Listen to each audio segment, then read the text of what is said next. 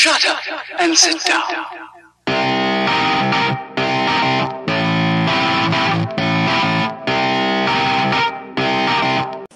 Hello everyone, and welcome into a read out short clip here. This is from our latest episode. Hope you enjoy. Take two. What do you think went wrong? What I think went wrong? Oh man, why don't you just ask the easy question and say what went right? Because that would be like Charlotte. I mean, I don't know, man. It was. I think what I was thinking was basically like the first half really wasn't as close as the score said. What was it, 9-7 at halftime? I think. Yeah. But I mean, I really think they were dominating the line of scrimmage, and they had the ball most of the time, and I think they were just wearing us out. And then they got in the third quarter, and we didn't have anything left in the tank, and we just kind of had a meltdown. That's my theory. I completely agree. I don't think the team has quit or anything like that. I think a lot of people are going to be saying like, "Oh, well, they just quit on us and stuff." I just think sometimes stuff happens. But yeah, it was frustrating nonetheless. I think they just came out flat, really. I think they did not come to play. I don't think. I mean, first half they did, and then second half, like you said, I don't know if it was just frustration kicked in or what. Shanley threw the 2 interceptions there, but what else do you have, you know? I mean, for me, it really looks like, you know, again, I didn't get a chance to watch it live, but going back and look at some of the stuff, it just seems like they weren't prepared. Yeah. It seems like you come out, and I kind of agree with Matt, like, stuff happens sometimes. Sometimes, you know, sometimes it's your day in the barrel, right? It just happens. But I don't think they were prepared, which blows my mind, because you had 2 weeks to get them ready. Yeah. And Charlotte just was like, hey, you know what we're going to do? We're going to send this angry bowling ball that way. Y'all go stop him. Yeah. And we couldn't. I mean, if you look at the stats, Charlotte had 448 total yards. Western had 256. We had 3 turnovers. One of those was a fumble. I mean, and of course, time of possession was the big thing here. Charlotte had 38 minutes. Dear God. That's just killer. That wasn't a surprise, though. Like, if you look at Charlotte's stats on the year, they were already averaging, I think it was 36 minutes. So that's kind of what they do. And we just couldn't hold on to the ball.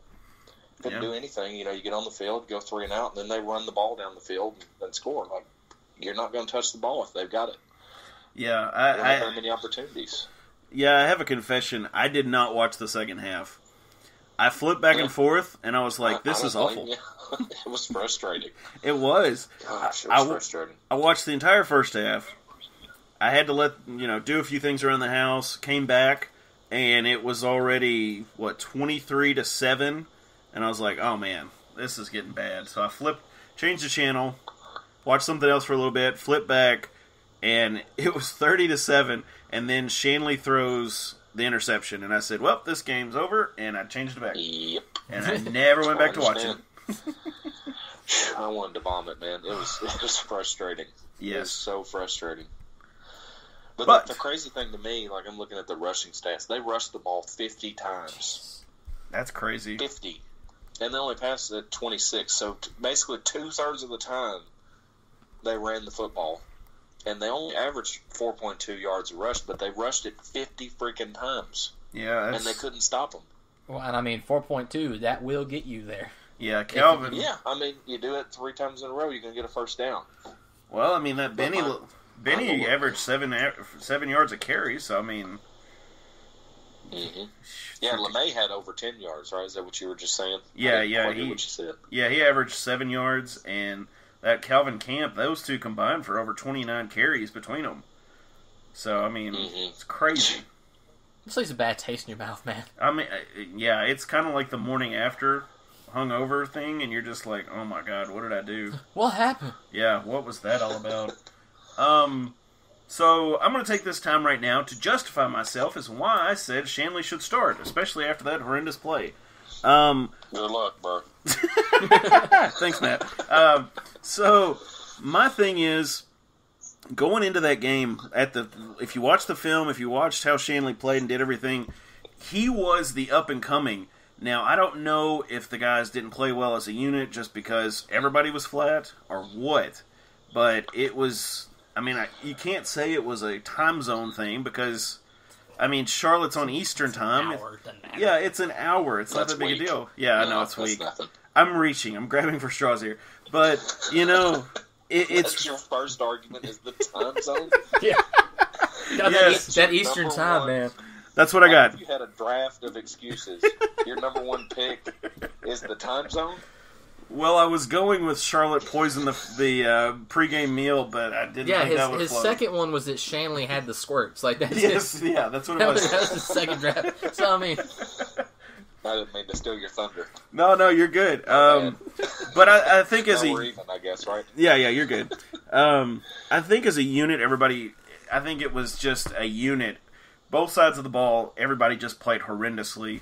I still stand behind my pick because Shanley, even though I didn't see very many glimmers of hope in this game, except for Kavarius Thomas. That guy was awesome. he's a hoss. Mm-hmm. Yes, he is. That was the funniest thing watching him on the field. I was like, who is this guy?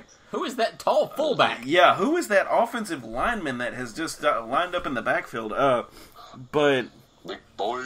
yeah, he's a big guy. I had not seen Yeah. him on. What is he, like 6'4", 6'4", like 240 or 250, something? 240, yeah. He's only 6'4". He looks 6'8" on with the cameras. That's Well, what he's not 6'8", but I think he's like 6'4", 6'5". yeah, they say He's a big 6'4", and like 240 is what everybody had said.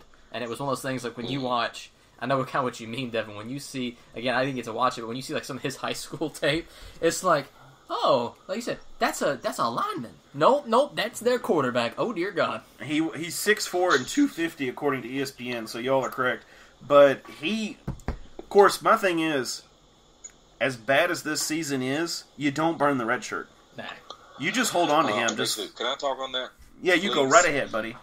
Here's what drives me crazy about that. Is I don't remember what game it was. It might have been like Maine or something.